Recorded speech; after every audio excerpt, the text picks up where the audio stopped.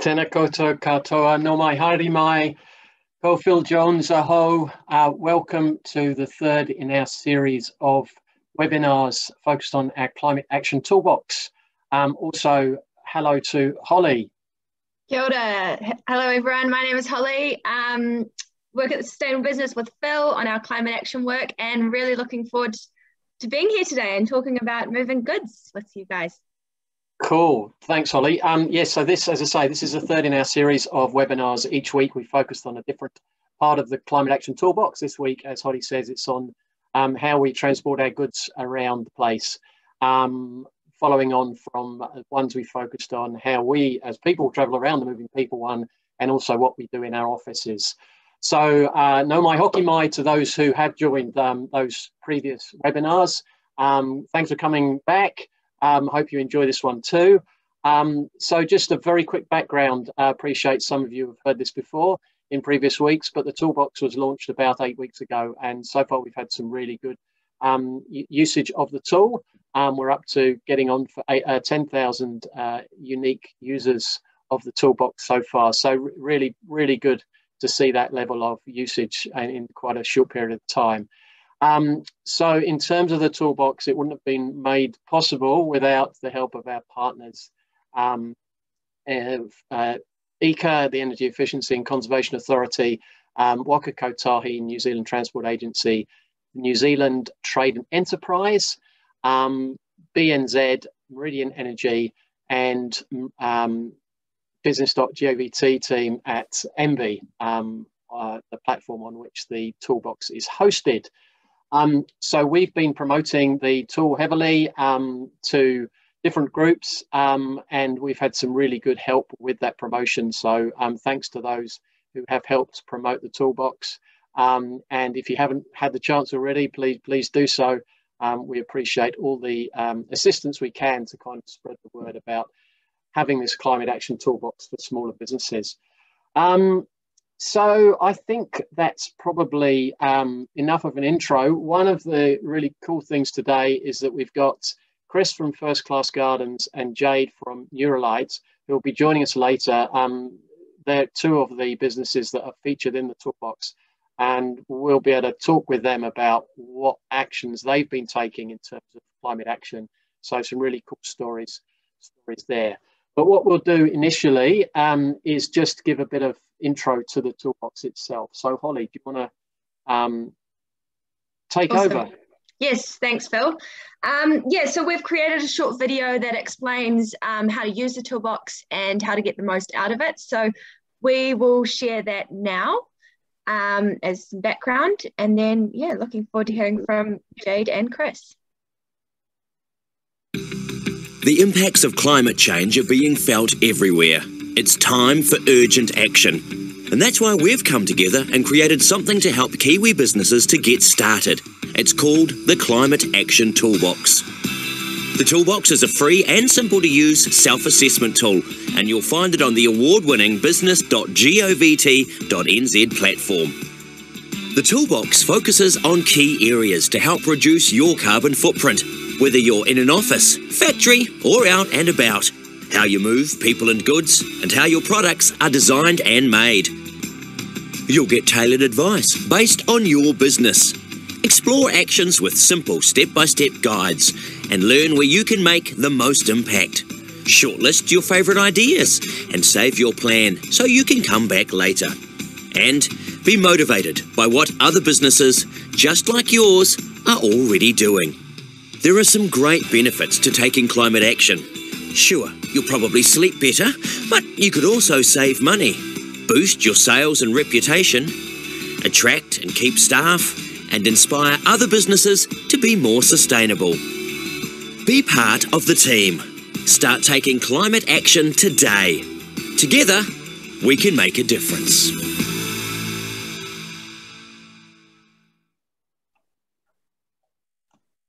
Fantastic. So hopefully that explains a little bit more on how the toolbox can be used. And as Phil said, we really encourage you to share this as well.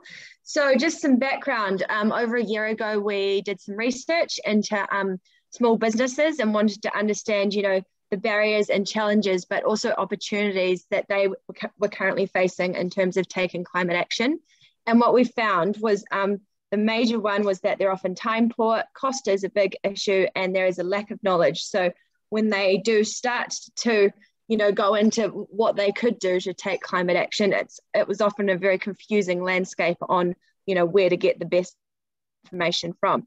So that's why we designed the toolbox. That's why we've collaborated.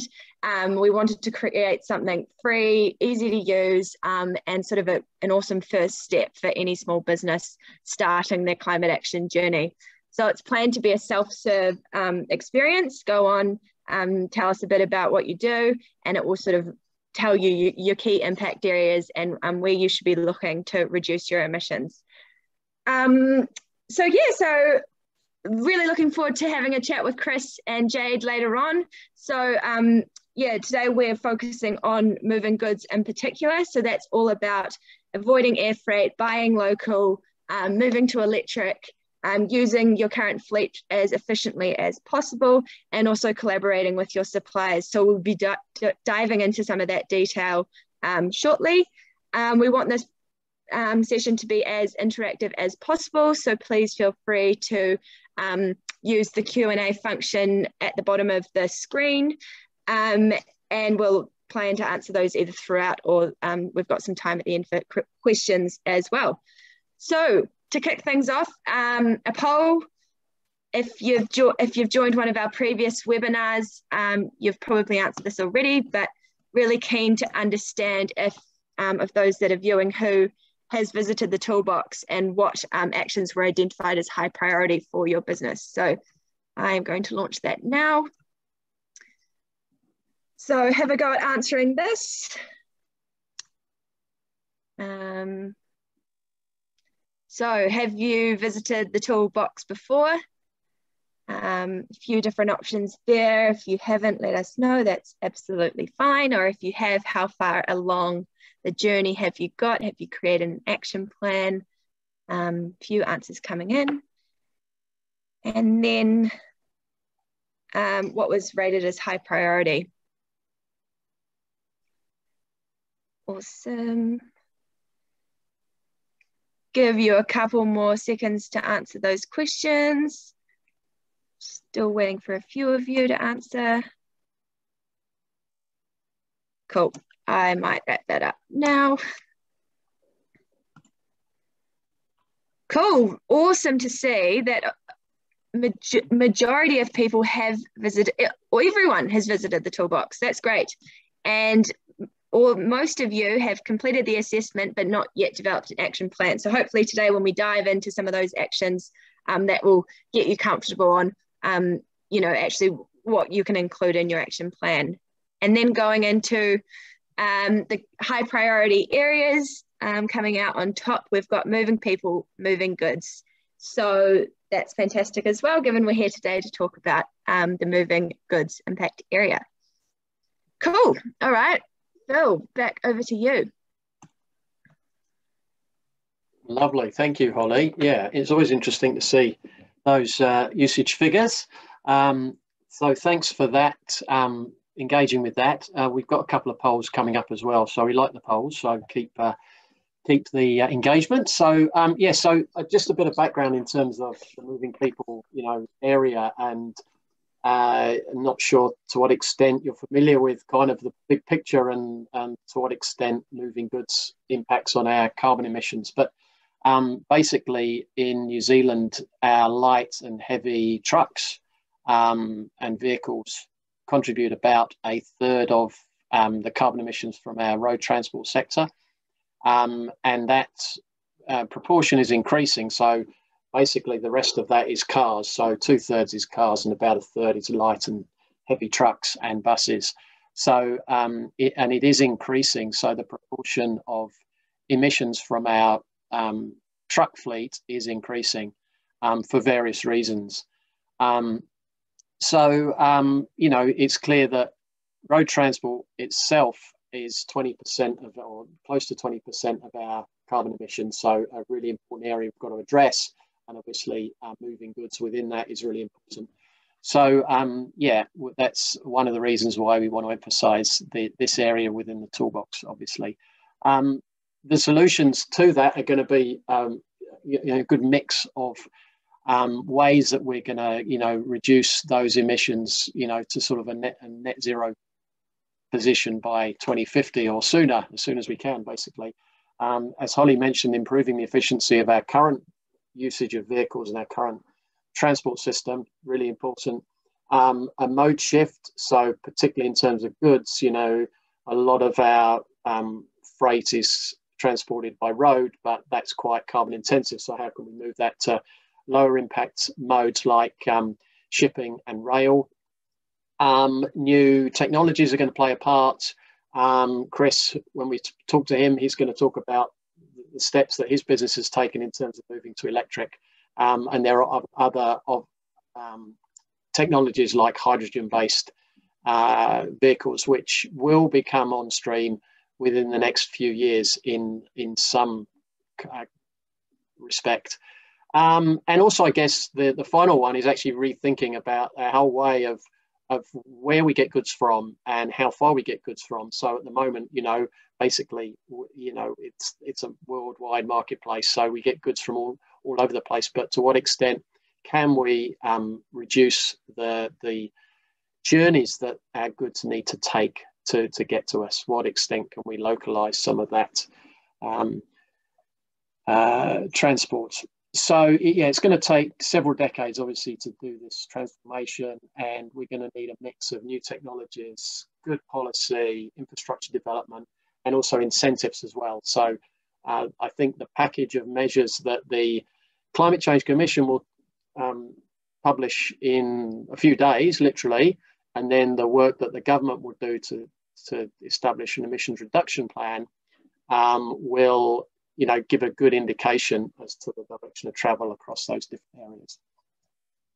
Anywho, so that was a bit of background. In terms of what I can share now is we just got a couple of polls just to get your understanding or views on a couple of questions here. Let me just launch this. So the first one is about how much of the emissions from our light and heavy duty trucks increased since about 2001, so last 20 years. And also one on which freight mode reduces the most emissions per unit weight in order from lowest to highest. So let me show those now and take your time to read through and answer.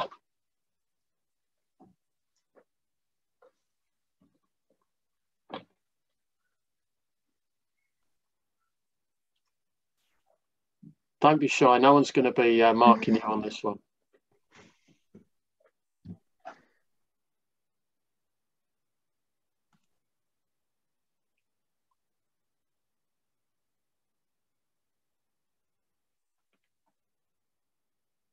Good stuff. Quite a few responses coming through. Thank you for those. Give a few more moments, just for a few more to trickle in.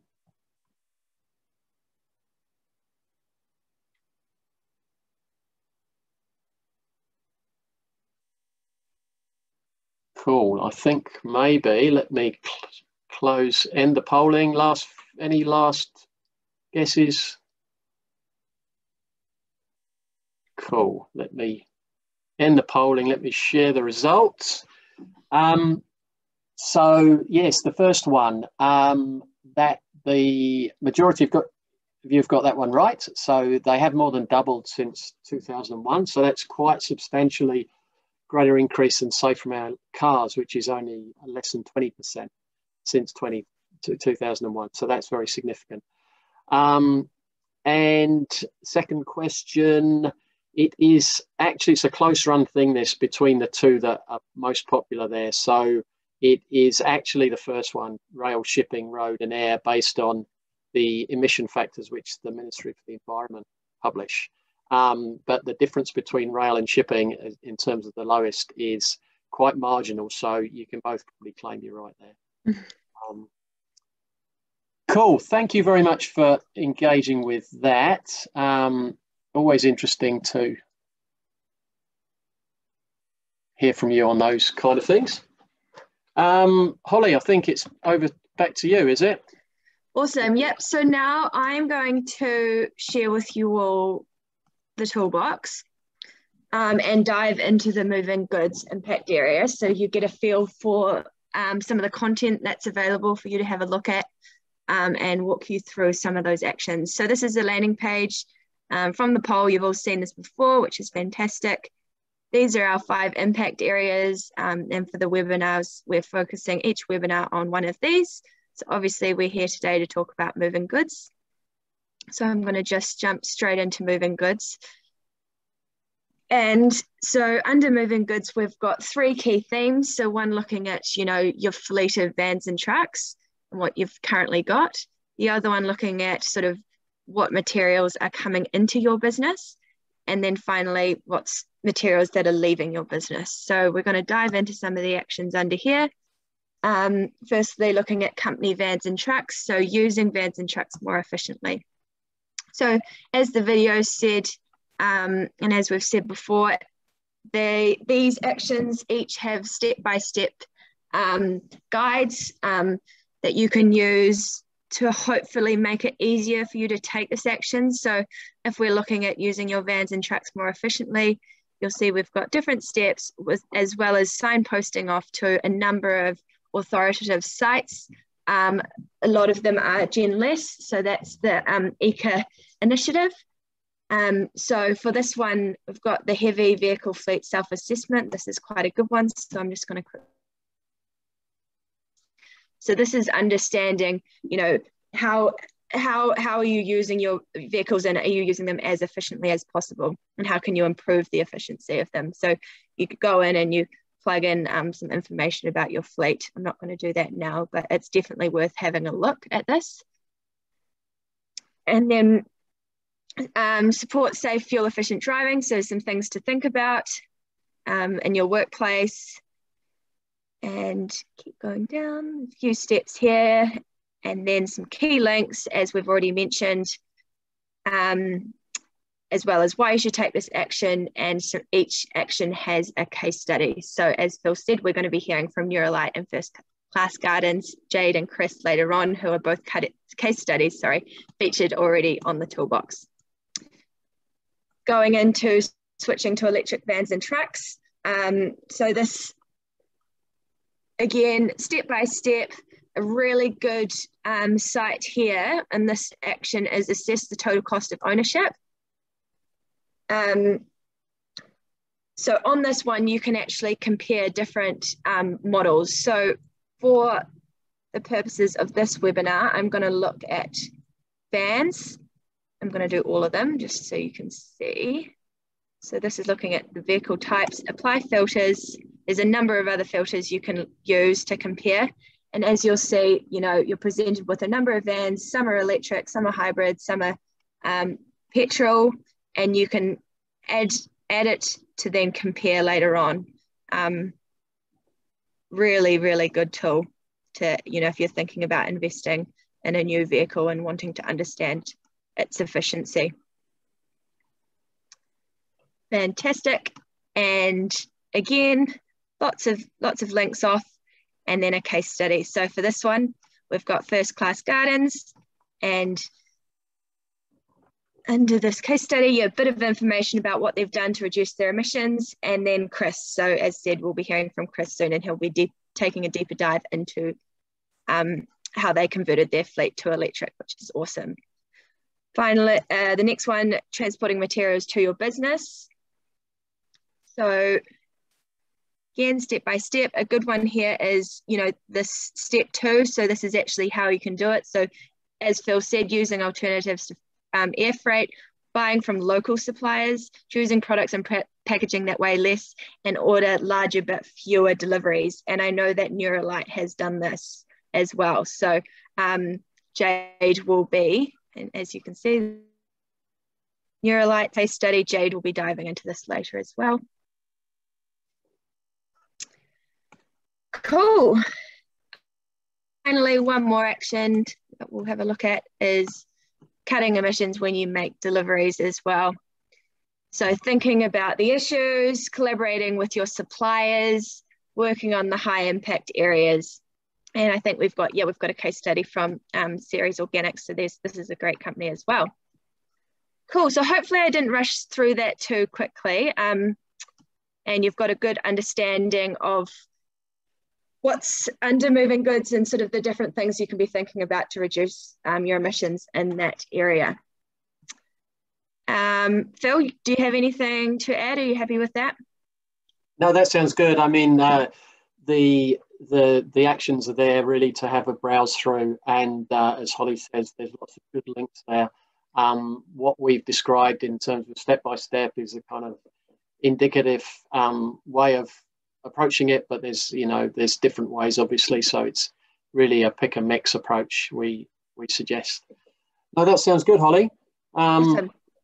And yeah, as Holly mentioned before, please, as we go along, ask any questions that we can either answer immediately or at the end. So please do that. So really good to introduce Chris from First Class Gardens. Chris is based in West Auckland, I think, and Jade from Neuralite, both of whom Holly just mentioned. So welcome both. Hopefully you'll appear on screen very soon. There we go. Fantastic. Hi, guys. Hi. Awesome. Hi, Chris and Jade. Lovely to have you here. Thank you for joining us. So for the next sort of 20 or so minutes, we're going to ask you a couple of questions, and we'll just have a bit of a conversation, hear more about some of the awesome initiatives you've been up to. And yeah, so to kick it off, can you both tell us a bit about your business and what you do? Yeah, Chris, do you want to start us off? Yeah, certainly. It's good to be here and a part of this webinar. And yeah, a little bit about our business. We're First Class Gardens, so we cover all of Auckland, which is a large area for us to cover, which can be a challenge with the electric vans, but I'll get to that later. We provide garden services with a focus on sustainability. Fantastic. Thanks, Chris. Over to you, Jade. Hi, I'm Jade. I'm the marketing manager of Neuralite Waterproofing.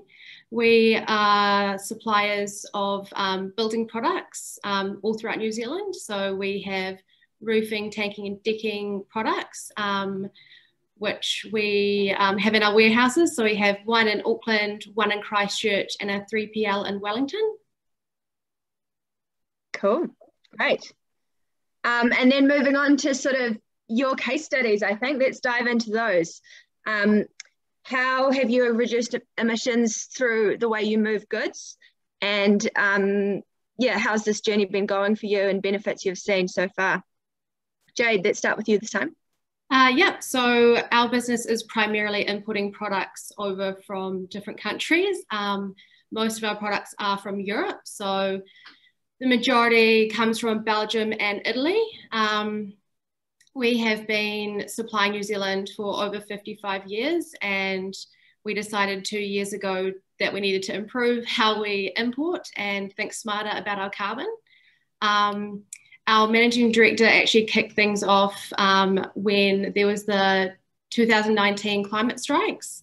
He was wanting his daughter to go along, and then thought actually that he had a lot of sway in what happens in his business, and thought, why not start at home?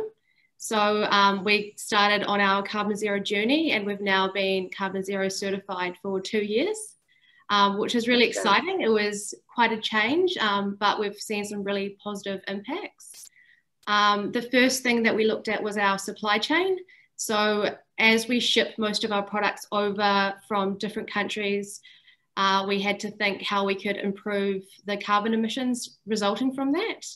One of the main things that we did was looked at how much we put into our containers and how many orders that we placed. So by ensuring that our containers were filled to the top and we placed bigger orders, it actually reduced the amount of carbon that we produced.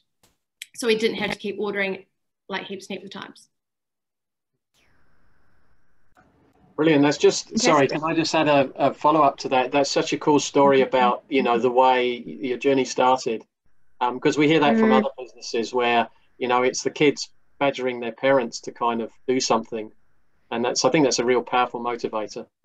Yeah. Our managing director is very passionate about the cause now, and we've implemented a lot of changes throughout the business, which I'm sure I can touch on later. Cool. Thanks. Chris, over to you. Yeah, so for us in our industry, just a bit of setting the scene, that it's normal for the servicing of garden and lawns to be quite high emissions. There's a lot of contractors out there with old diesel vans and multiple petrol tools. I wanted to take that and do something completely different, but providing the same service. And so it's been a long journey in reducing emissions from us, starting way back in 2016 when we got our hybrid vehicle. And eventually that died. I don't even know why it died. It just up and died. So I was quite happy to move completely to electric. And that's been a wonderful move. We got our first electric van back in 2018. And not only the environmental benefits of that, but because of the cost savings and the running costs, we were able to purchase a second identical electric van within 2 years. So we've got two electric vans, and we still have one petrol car that is a Toyota, so it just keeps going. But yeah, it's been wonderful to move it over to the vast majority being electric, and the vehicles are really enjoyable to drive. It just doesn't, like, I'm trying to think how to describe it, but anyone with an electric vehicle will be able to tell you just how comfortable they are compared to an old van that most of our competitors still use. So yeah, it was good from that perspective, but also they're safe, and just that cost saving is excellent. So you must have been one of the, you know, 2018. There weren't be many businesses with electric vans at that stage. You must have been a real trendsetter there, not just in your sector, in you know, across. And to be honest, I took a bit of a calculated risk on it because the technology the knowledge wasn't as widely as known about it. And it was new to me. It was our first electric vehicle. So we took a risk, and it just paid off big time. So yeah, really happy we did. And that is now a model that we're working with. We're sticking with the Nissan EMV 200. They're working really well for us. But yeah, that's a model that we will continue to do when next vehicle needs to be added to the fleet. Cool. And what was the motivation for getting that? Converting? I'm one of these people that I just want to see more action, less talking. So I just wanted to get onto it and to play our part that we were going to be the sustainable option in our industry for Auckland. And if that meant that we were the first to it and we took that calculated risk, then we were going to do it. We just weren't going to hold back, and so I don't regret it at all. It's been good. Fantastic, love that, Chris. All right, Jade, moving on to you. I know you've recently made a factory in Christchurch. Do you want to talk us through why you did that and the benefits you've seen? Yeah, sure. So as I said, we import most of our goods from overseas, and the majority come into Auckland, the Auckland port. We realised that we could save a heck of a lot of carbon emissions if we actually had a warehouse in Christchurch instead of freighting it down country like we previously did. So we decided to bite the bullet and get a big Christchurch warehouse, and it's worked out really well so far. Since we started our carbon journey, we've saved 50 tonnes of freight from trucking. So that's now been taken away from what we initially used to produce. And also we've made our customers in the South Island a lot happier because they have a huge warehouse now that they can go and just pick up product from, and it doesn't take as long as it used to transport it down to Christchurch. We also have a Wellington kind of 3PL where we also store products. So it's just about finding ways to make the customers happy and also finding ways to reduce our carbon emissions. And from a cost perspective, in terms of having that warehouse in Christchurch, that's been positive as well. You know, the numbers. It actually has. The cost to freight things around New Zealand is very high. So by getting a Christchurch warehouse, it actually worked out well financially for us. Also, it's a nice base for our South Island office to have. So they come via coastal shipping down to Littleton? Yeah, so it's now shipped to Littleton instead of Auckland, which has had drastic changes in the amount of carbon that we produce. Yeah, excellent. That's really cool. And the fact that you know your customers get some benefit as well because secure or quicker supply or. Exactly. Well, we do. We have projects all throughout New Zealand, so it's nice that we can have product available for our applicators in the South Island instead of them having to wait and everything having to come through Auckland. Awesome. All right, we've had a question come through. Are your tools also electric, Chris, switched from petrol? But I think this is sort of a question for both of you. I think you can both answer this potentially. Yes, so absolutely. Yep. All of our tools are electric. We started that move in. So just looking at dates, I think that was back in 2015, but we completed that in 2017, and so we've got all of the tools using the Ego brand. At the time, they were industry leader on it, and they've now come out with commercial tools. But now there's a number of options available for other contractors that want to just look into what they specifically need. So the van itself has solar on the top. I can get up there,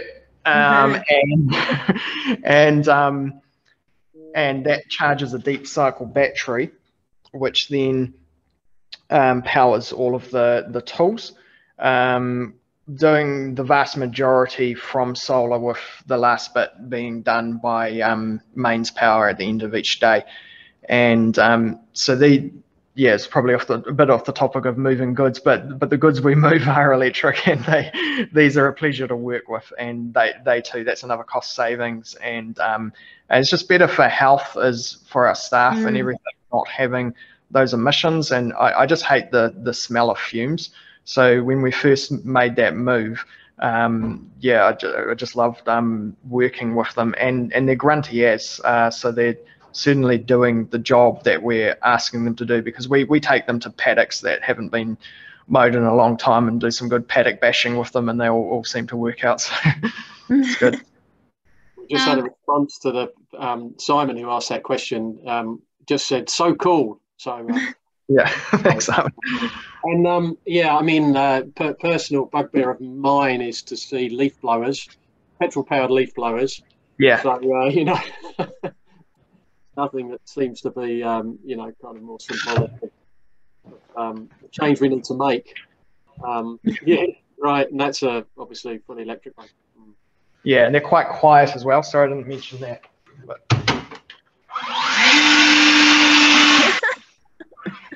so compared to something that you have to, keep pulling the string of a million times and then spilling fuel around and then making a racket for not a lot of action, these are a lot better. Awesome. And Jade, you've got some electric machinery, I think? Yeah, well, we don't exactly have electric tools, but our fleet is entirely electric now, which is a tool for our guys. So we started the process of changing all of our petrol-powered cars to electric leaves, which was quite an investment initially, but it's seen us really good in the long run. we were spending about $44,000 a year on petrol, which is now pretty much non-existent because we have our electric cars. We also had gas-powered forklifts, which we changed into electric forklifts. So our warehouse team has been quite excited about that. Yeah, a lot of people don't realize, but electric cars are way faster and a lot more zippy than petrol cars, which I'm sure you know, Chris. Yeah. Initially, some of our staff, initially some of our staff were a bit hesitant, but we have a load of converts now. It's definitely the future. Getting electric-based machinery and cars is just a no-brainer now. Yeah. Cool. And in terms of, you know, you mentioned the staff, you know, has it been, it's obviously a good selling point for you in terms of recruiting people and retaining people. It is. A lot of our staff value sustainability a lot more than when we initially started. Office-wide, everyone's quite happy to have an electric car. We have a fast charging station in our warehouse just behind me. And we also are looking at getting solar panels on our roof to then power that. So that's pretty cool. But also our electricity providers, Ecotricity Anyway, who are a carbon zero organisation. So it's kind of offset anyway. Cool. Yeah. And Chris, what about you from the people who work with you? Yeah, well, they're certainly comfortable and safe vehicles to use. The having a bit of a bonnet and just those modern features like having, you know, dual airbags and I think everything has ABS now, but those are just little comforts. The aircon is really good in summer because when you're moving around a lawn or a garden, and then you hop in the hot van, it can be a bit of an oven. So hopping in one of these and having the aircon quickly make you comfortable is quite good. Getting staff on board was the point was a bit more to do with how we use the vans and the run. So it was more of my side of planning it well so that I would know whereabouts in the day they would need to do a charge. And we don't actually do a lot of fast charging because the range is actually okay. But there are service areas like Piha that we have to send a petrol vehicle to because it's just not practical. And we're going all the way up to Whangaproa, and so if one of the vans is up there, it definitely needs to charge before it comes back, otherwise it's not coming home. Likewise with Howick, and we're in West Auckland and Henderson, so it's quite a very spread out area, and so it was more a challenge for me to learn how the best way of deploying each vehicle was, and then talking through with staff whenabouts they would need to charge, or if they'd need to charge. And so we've had a bit of practice of that, and feel completely comfortable and we know what they can and can't do. So it's been good getting the staff just enjoy using these vans. Do you use any you know, tools to help you with that route planning, or is it just, you know, Google and experience? The PlugShare app is good for just seeing where charges are. But because I'm pre-planning the routes for them based on where the jobs are, I just know what they can do and can't do. So yeah, it's kind of all set up, all sorted now. But in those earlier days, it was something that we had to work through. It took a while of learning. And in terms of customer appeal, presumably you're kind of connecting in with that sustainability-minded base. Yeah, certainly. We're sustainable. We're stunning gardens done sustainably, and so there are certainly clients that are choosing us specifically because of our sustainable focus. Does that apply to you, Jade, as well? Sorry, Holly. I was going to say the same thing.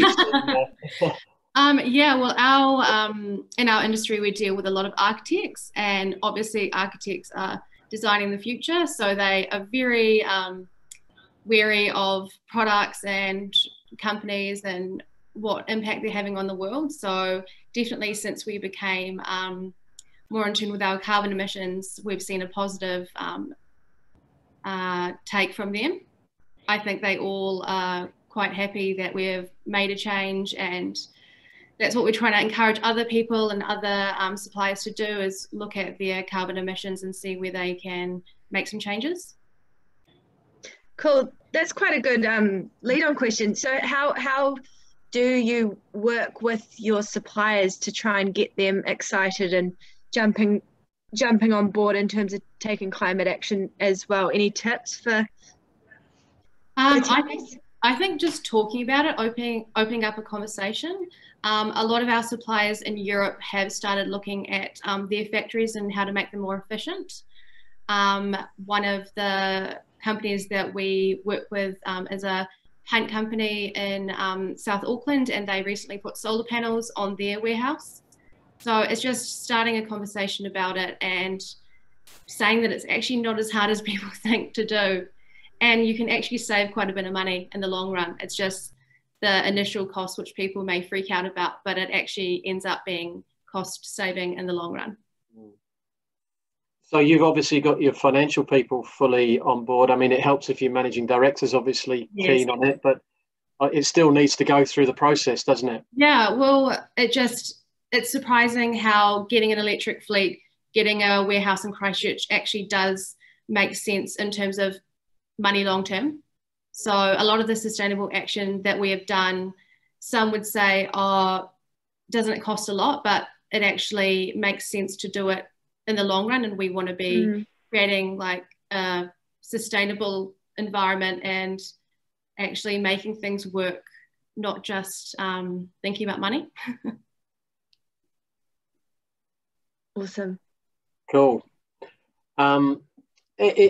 You know, looking ahead, you know, where do you see opportunities to do even more good stuff? I mean, I guess from you, Jade, you know, with a European supply base, they're kind of leading the world really in sustainable and climate action. So that's, you know, you kind of got a natural advantage there because you can leverage off some of the good stuff that they're doing up there. Anything else that's on your radar? We're currently trying to get, so we're in a complex where our warehouse is now in Auckland, and we are trying to get the whole thing to have solar panels on it, the whole complex. So that's probably 5 other quite large companies. So our goal would be to have the whole place run on solar and to do, just encourage other people to start thinking about their own businesses. Cool. Chris, anything, you know, what's next for you? Yeah, I kind of feel we've done what we want with the vehicle side of things. I think it's more moving to other areas, such as moving people, which is where bikes come into it. We're sorry, making you all dizzy here. The use of e-bikes is something I'm keen to get happening more with our business. We have previously experimented with moving like a lawnmower and line trimmer blower with a trailer, and for practical reasons it doesn't tend to get a lot of use. So that's something that I feel is not yet finished, and we need to look at that again to utilize like the cycle paths around our area more, and possibly 1 or 2 people teams with like bike trailers or even cargo bikes that are all electric, so they can get up the hills around here, but they need to carry enough gear to service enough jobs just to make it practical. So that's an area that is a work in progress. Although if one of our e-bikes gets daily use, it would be good to move more out of the vehicles and into bikes. As you all know, Auckland has horrendous congestion issues. So as great as an electric van is, moving out of a vehicle on the road altogether is even better. Cool. No, great to see your ambition is kind of, you know, there's always a next step to do. Despite all the good stuff you've already done. I'm aware we haven't really covered the sort of the heavy freight movement of goods, but you know, obviously, well, through your experience, Jade, in terms of the switch from moving it by road freight through to shipping, that's the really important message to convey here. Holly, did you have any other questions that we have on the list here? No, I'm happy with that. What about you? Maybe. I mean, looking outside of your own business, are there any other businesses that have inspired you and what you're doing or aspire to do? Well, in terms of me personally, we're right next to Eco Store. So I've always quite admired what they do in New Zealand and all their initiatives in terms of refilling plastic bottles and thinking about single-use plastic a lot. So I think they're a really inspiring business, and it's quite cool that we're right next door to them. Cool. Chris, I guess you're providing inspiration to others a lot, but is there anyone you kind of look to? Yeah, well, yeah, there's not a lot of other people doing exactly what we're doing, but it has been good actually in the last couple of years seeing some other competitors starting to do similar. Yeah, we do know of a couple of companies that have at least moved, say, all of their tools to electric, or they've got their van electric, but not yet their tools. So I think eventually what we're doing will just become normal. It's just we've got a way to go on that. And in terms of our suppliers, we like to have like long-term relationships with our suppliers. And so when our needs change, like we're needing, say, the bringing in of more options on the tools, that's something like I communicate to our mower shop. And that's been a change because the local mower shop used to get a lot of business from us on fixing up our old petrol tools. But when those all disappeared some years ago, business dropped off from them. So there was a challenge there for them to change into more of the sales of the new equipment. To put that in perspective, like our mowers that we're using are not actually commercial mowers. They are actually domestic, and in 4 years of commercial use, they've had the wheel bearings changed twice. So it's very minimal maintenance. So it's when one company changes, their supply chain has an effect on it, and so there needs to be adaptation. Cool. On my mind, Holly, you might be mentioning this in the close, but before, also we've got our Climate Action, our Sustainable Business Awards that we run every year. SBN runs, and we've got Climate Action Leader and Climate Action Innovator categories. I don't know if you've looked at those so far, but please take a look because I think you should look to enter. We have had a look. Cool. Good. I'll get onto that. All right, I'm thinking we should wrap this up here, but just wanted to say a massive thank you to Jade and Chris for joining us and sharing your story to date. It's really inspiring hearing from real life businesses that are tackling climate action head on and seeing some awesome benefits, cost savings, emissions reductions, staff engagement. And thank you so much for sharing that with us all. So yes, this is the third climate action webinar done. We've got 2 more left. Next week we will be looking into our work sites, site operations, so diving into that. So please feel free to join us if you are a site-based organisation. And then finally, our last one, we will be wrapping it up with making and designing products. So register for these webinars on our website. And then, yes, like Phil said, awards is coming up, 2 climate action awards that you can enter. The first stage in the process is relatively simple, so hopefully it's not too time consuming. We totally understand that, you know, award entries can usually be quite time consuming, so we have thought about this and hopefully it's not. But yeah, I think that's everything. Thank you so much to all of you for joining us. We hope you learned something and that you enjoyed hearing from Jade and Chris. As said, check out the toolbox, have a go, start creating your action plan, and share it on social media and get it out there. We want as many businesses as possible in New Zealand taking climate action. So thank you very much, and hopefully we'll see you next week. Wonderful. Ka kite anō. Ka kite anō.